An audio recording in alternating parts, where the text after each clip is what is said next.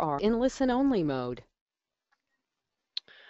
Welcome everyone, I'm Bradley and I'll be your moderator today, and thank you for joining us here at NetCom Learning. As a company that provides training, learning, and talent development solutions and wants to promote lifelong learning, we're happy to host today's webinar on how to quantify disruption and protect your business against it. And presenting today's topic is Vincent Suppa. Vincent teaches graduate business courses at New York University is an efficiency hacker and a certified Executive Six Sigma Black Belt. He specializes in working with pre-IPO startups, helping them to position themselves for public offering, acquisition, or merger. He's worked in Asia as an expat, as well as in the US high-tech industry and European telecommunication industry.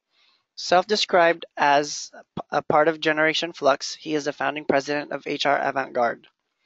And I'll be tweeting from at NetCom Learning using hashtag Quantify Disruption, and feel free to do the same. We'll just give you a quick overview of the logistics before we get started. To start with, you have the option to adjust the window size to your liking. Simply hit the escape key and find the zoom button on the top left corner of your GoToWebinar. Everyone has been muted except for our presenters. Also, a PDF of today's slides are in the questions pane, and I'll send that out again in a few moments. Please feel free to submit any questions you have for the presenter here in the questions pane. We'll address them at the end of the session. And today's session is being recorded, so you will get free access to the recording in the next 24 hours via email. I'll just take a few moments to show you where you can access that recording.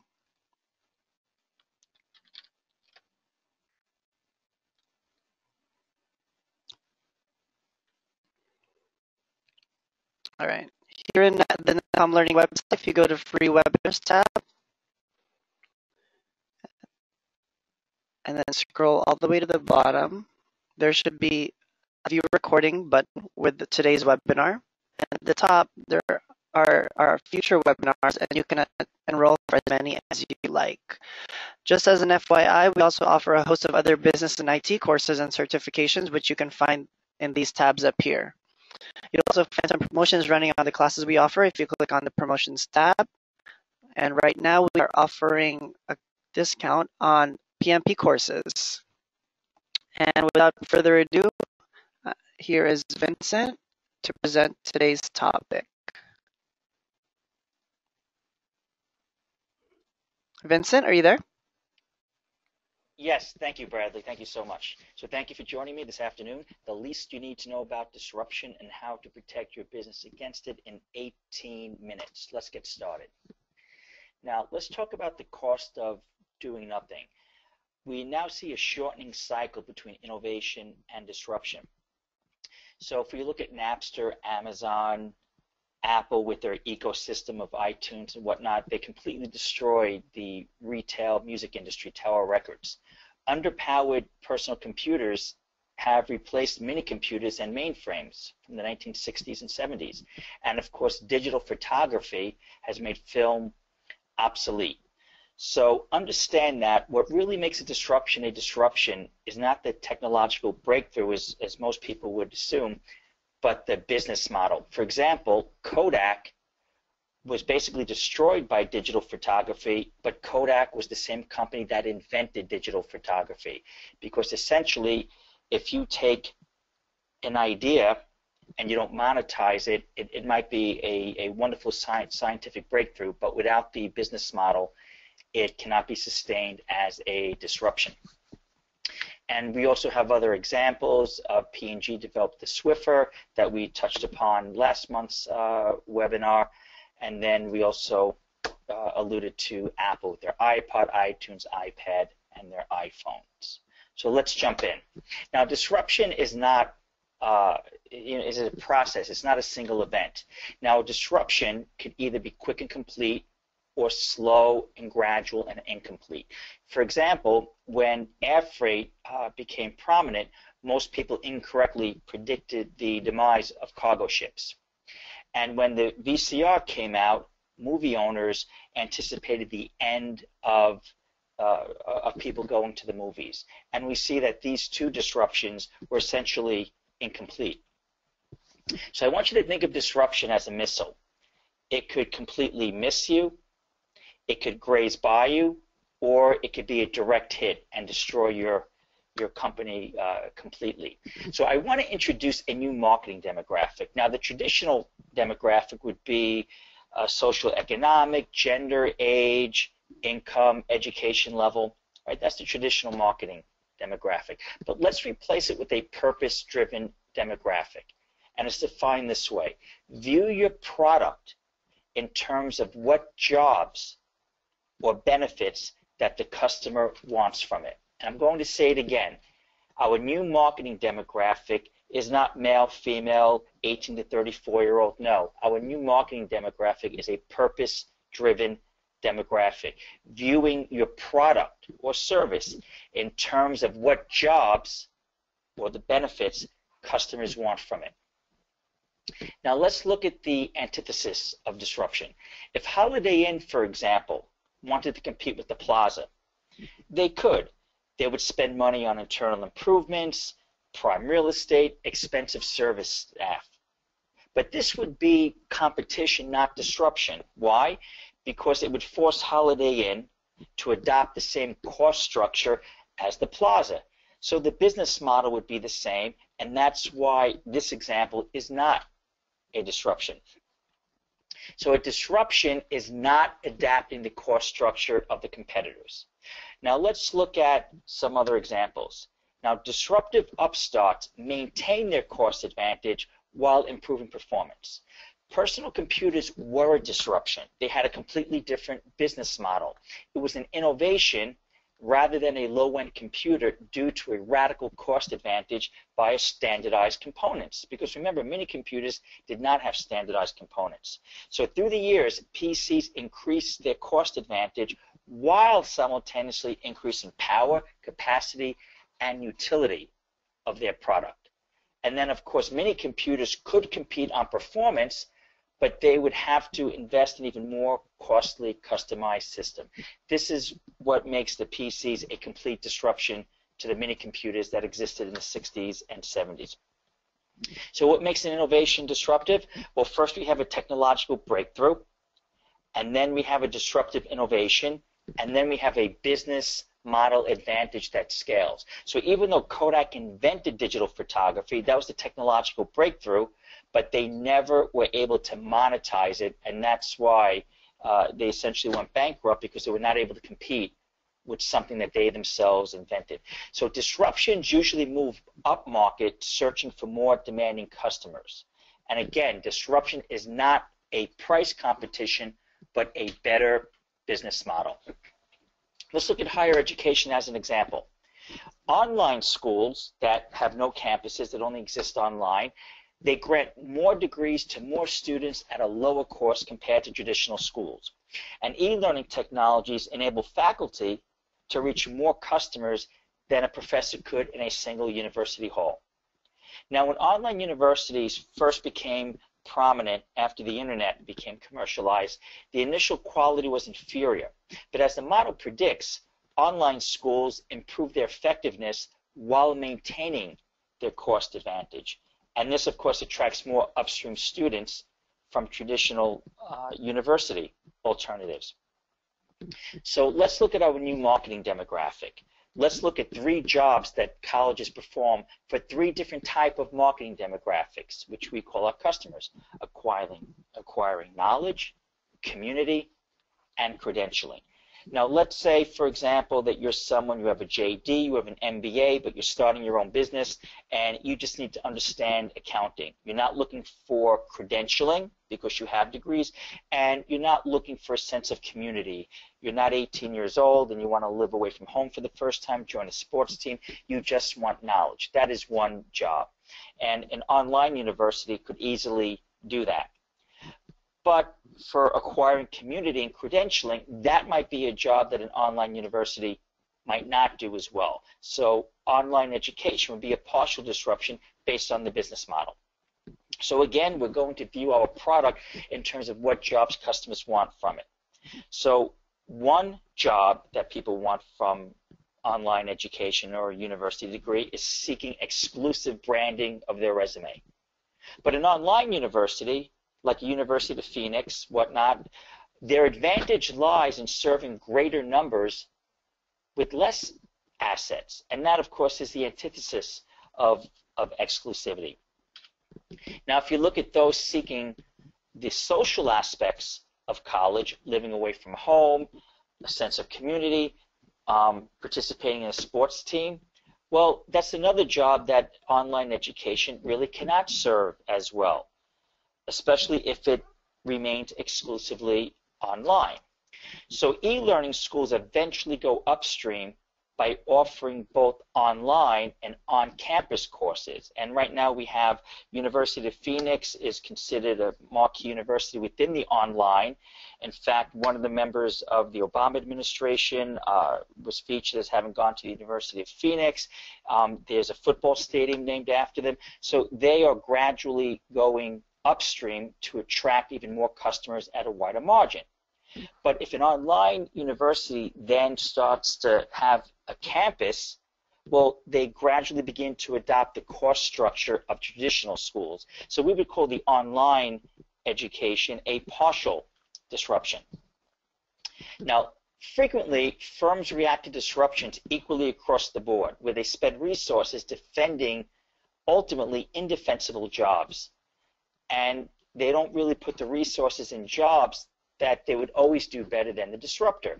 And that's why in order to protect our business against disruption, let's figure out what are the multiple jobs that our different customers want from the same product or services. So again, it comes down to this.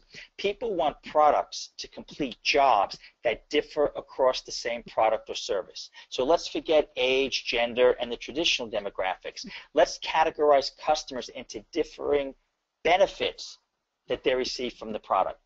So let's look at an example of students in a college dorm. Students do not shop for floor cleaner, sponge buckets for their own sake, but for the impending arrival of parents. So the physical objects of a cleaner, or bucket, sponges have no intrinsic value. It is the desire to stay on good terms with the parents. That's the job that the student wants from the cleaning supplies.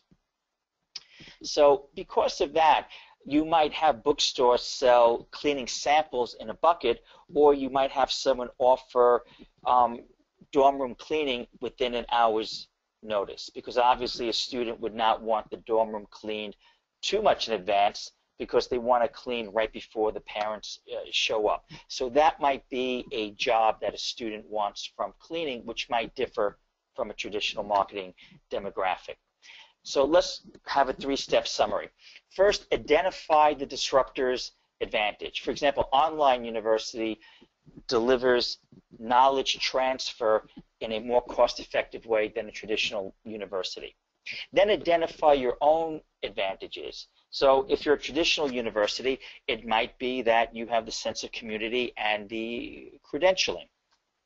How easily a disruptor can co-opt your advantages while maintaining radically lower prices is how to measure the level of danger of the disruption and what to decide to defend and let go. So tell your marketing department, let's articulate the end jobs people accomplish with your product or service. So an 18 to 34-year-old female and a male senior citizen may be doing the same exact thing with your product. So under this new marketing demographic, we would put them in the same demographic. So this makes traditional demographics superfluous, and yet they still tend to dominate how people segregate their marketing audience. So if you look at CDs and online, right, that was a complete disruption. Now CDs still exist, of course, for music, but it's really for a niche market, the same way people still collect vinyl. But online delivers music quicker and radically lower because there's no shipment of a CD. You don't have the transportation cost of moving it to a retail store, and customers don't have to drive to that retail store. So we would call this a complete disruption. Now let's talk about our partial disruption example of how air freight was only a partial disruption to ocean freight. Now ships move from quail to rail to truck to loading dock. So ships, unlike air freight, benefit from their own ecosystem.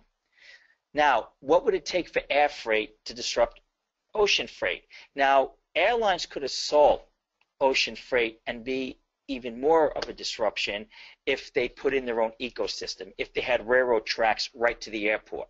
Now that would begin adopting the same cost structure as ocean freight, so that would be competition, but it would not be nearly as much of a disruption as if there were new technologies where they had cheaper renewable jet fuel. Imagine the scenario where planes flew on solar energy.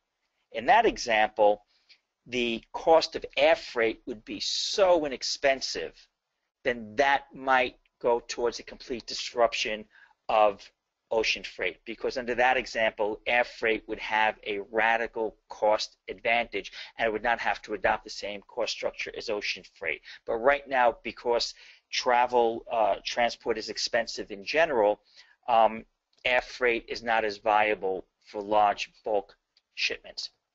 Now let's look at an example from movies. When home entertainment systems came out, people predicted the demise of people going to the movies. But let's look at the jobs that people want from a movie. One is content. Okay, in that sense, home entertainment system might be a complete disruption of that one job.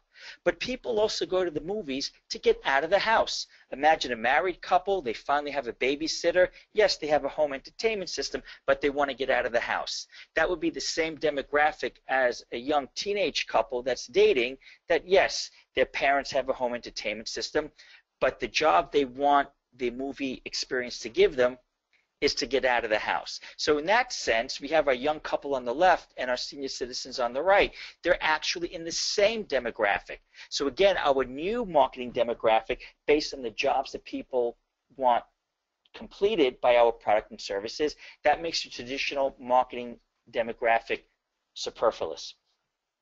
Now, HR executive comp plans really incentivize behavior, and many executives are incentivized to focus on profit and revenue, which makes sense. But imagine profit as a proxy for the value of your product or services, and imagine an HR comp plan that really incentivizes executives really coming up with more jobs that can be completed with the same product or services. Think of the value of your product as a leading indicator for profit. And the more jobs or benefits that different customers can gain from your product and services, the more revenue streams you would develop. So often and traditionally, firms struggle to keep customers unlikely to be lost to disruption by dropping prices or offering more bells and whistles. But just by dropping the price to compete with a disruption, that ultimately will fail, because it fails to identify the advantage of the disruptor, and it ignores the advantages that your legacy system, that your legacy business could more easily defend. So let's not look at demographics, but let's look at intention. So the traditional demographics would be frequent shoppers, young parents, discount hunters, and while that may appear to uncover intentions, the description tells us little about the behavior. So if you look at three different demographics going to a grocery store, you have the customer coming in, filling up the cart once a week with non-perishable items. The second demographic, someone zipping in to purchase an emergency item like toothpaste at the last minute at 9:30 in the evening. And the third demographic would be people coming in the late afternoon to purchase ingredients for tonight's dinner. So on the demographics on the right, we now understand what customers are trying to accomplish. And hopefully that you will see that for our first demographic, customers buying non-perishables, online grocery shopping, Peapod, Fresh Direct, that would be a direct hit. But in terms of customers buying perishable items at the last minute, your traditional retail grocery store, they might not have to drop the price points to compete, because that is a demographic that they could more easily defend. So this is just a recap. If Fresh Direct were to compete with the demographic of last minute shoppers going in on the same day, yes, they could compete. They could send out dispatch trucks half empty for last minute orders, but now they're beginning to adopt a higher cost structure. So that would no longer be a disruption. So disruption rests in the business model. And for people buying non-perishable items once a week, online food shopping does have a radical cost advantage, and that would be a more complete disruption. Okay, so that's it. So hopefully next month, if you care to join us, we'll be covering the new employer and employee contract and how to leverage that in 18 minutes. Thank you, Bradley. Hey, Vincent, thank you so much. That was very informative. We do have some questions. Are you ready to get into them? Yes, I am. All right, I have one here. Can you talk about disruption in the medical and healthcare field? Oh, sure. That's something that that I'm very interested in. Um, Medical equipment could be very, very expensive. And in fact, I just recently interviewed a startup, and they have medical imaging. And essentially, medical imaging devices could be anywhere between $50,000 to $200,000. And I believe the company's Alexapath. They're a startup, and for a couple of $1,000s, they could do tests that detect cervical cancer, essentially by connecting an adapter to a smartphone. And so that's disrupting the medical industry, because a pathologist, let's say in Rome, could really diagnose cervical cancer of someone that's still remote. So we're getting into something called telemedicine, where just the way the internet made location superfluous, telemedicine means that it will match needs to resources, and those resources, pathologists, doctors, do not always have to be in the same location. So I believe that's something that should bring the price points down of healthcare, and certainly make healthcare more affordable for more people. Perfect, perfect. And I have just one more. Where do you see disruption in education 10 years from now? Well, I'm also teach at New York University, and so I'm following this very, very closely. I essentially see university professors transforming into facilitators. With computer-based learning, more and more learning will be customized. I mean, if you look at the educational system in the United States from K through 12, it's almost run as a command and control system. But with computer-based learning, online education would be tailored to individuals, and the traditional teacher, the traditional university professor will still have an important role, but instead of lecturing to the class, that information will be made available through distributive input through online learning. So the professor will now become the facilitator and really teach via exception management, meaning covering the topics individualized and customized to individual students for concepts that he or she might not be able to grasp from the online learning. So I do believe it'll continue to transform adult education as well as K through 12. Great. And before we end over here, Vincent, do you have any final thoughts about today's topic? I do think that the rate of change is certainly going to decrease. I read a lot about Generation Flux. I consider myself a part of Generation Flux, and that's really a demographic not based on age or locality, but really talks about people that understand the difference between uncertainty and ambiguity. And I think things are changing so rapidly. Each of us are going to adopt the role of lifelong learner, because what we know today, with all these disruptions, may become obsolete even in a couple of years. So it's an exciting time, but it also means that we're on the fast track, and we need to learn how to learn in order to stay competitive. Great. Well, thanks, Vincent, for presenting today's topic. Thank you, Bradley. All right, and thanks to all for joining us today. If you do come up with any more questions, feel free to send them to webinar@netcomlearning.com, and we will be answering within 24 hours. And thank you so much for joining NetCom Learning today. We hope you found today's webinar informative, and we look forward to seeing you soon. Feel free to tell your friends and colleagues about our webinars and other courses. And thank you so much again, Vincent, and everyone have a great day. Thank you, Bradley. Bye.